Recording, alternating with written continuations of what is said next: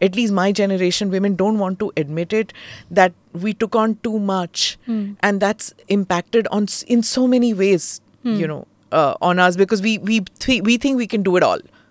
Absolutely. And I think, it just kind of highlights that iconic poster right behind you. You just said we can do it all. And the poster says we can do it. And I think there's a history to this poster, There's right? a big history to that poster. It started out at a time when there was a significant gender gap. It came in at a point in time when women were pushing for equality, for rights, when they were saying that, we too can actually do it. We don't need men to just stand there and tell us that we are supposed to play a certain type of role or occupy a certain position and handle only certain types of chores. We are ourselves pretty strong, and we have the ability to be able to do a lot of different things and balance out different roles.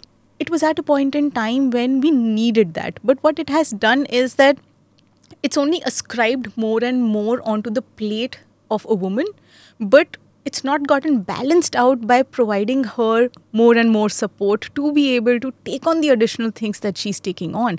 And somewhere it's become a very skewed situation that we are noticing around us these days. And I think it's not just your generation, my generation, even a lot of the younger ladies that I continue to work with. Everyone talks about the fact that how they feel a lot of times unsupported, a lot of times not even able to talk about the fact that they are unsupported, and that they don't have the space to be able to come out and say that I am stressed, because as soon as I say that, it becomes about my gender. Ki haan, tum to ye bol sakti ho, and you will get away with it, and everyone will come around and try and give you more relaxation and leverages so that you can keep growing and doing well, not recognizing that in any case, there isn't an equal way in which things are being done.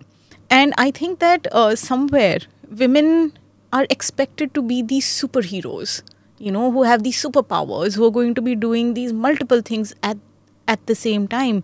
You go to work, but before you go to work, you need to ensure everything is lined up at home.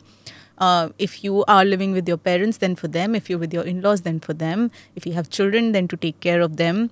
Making sure that while you're not there, if anyone has any need, no one should be able to turn around and tell you कि तुम नहीं थी तो ये चीज़ हुई नहीं. So you have to anticipate, plan in advance, make sure there are resources available at home, enough staff, enough help to be able to ensure, and that is if you can afford that, to make sure that that is there to cover up for when you're not going to be available your own self. And keep smiling. And keep smiling about it. Have you noticed, doctor, that we've all been told not to scowl, not to feel, or not to give the impression also? It does. But these are also so reflective of the kind of roles and stereotypes that have over the years come and gotten associated with what being a woman is all about. And, it's so interesting when you were speaking about the workplaces and how, a man could be a certain way and a woman could be a certain way. And the example that was popping up in my head repeatedly was how when a woman snaps in the office, it becomes about maybe she's on her cycle.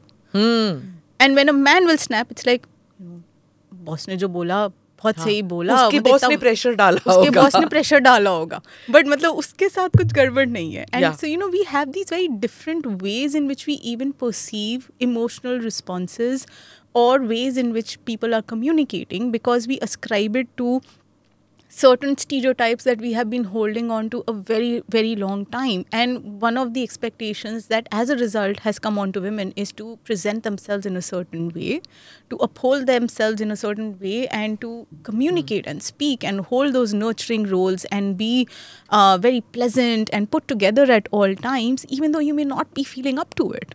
And yes, there is a movement which has started happening against that in a way where, a lot of women have started stepping in and saying that, if I'm not having a good day, I'm not having a good day. And if you want to judge me, then go ahead, and do that. But I'm not going to be apologetic about this, because what that pressure is doing a lot of times, it's not just stress. This is what is creating a lot of anxiousness. It is what is impacting moods. It is leading to issues like depression. It's causing women a lot of sleepless nights. They are feeling they're working so hard. They may be putting in a lot of effort, but then you're not feeling happy at the end of the day. So what's the purpose of it? And then you begin to question the larger purpose, the larger meaning of what you're doing and the kind of life you're leading. And you're almost feeling that, this is like an endless road.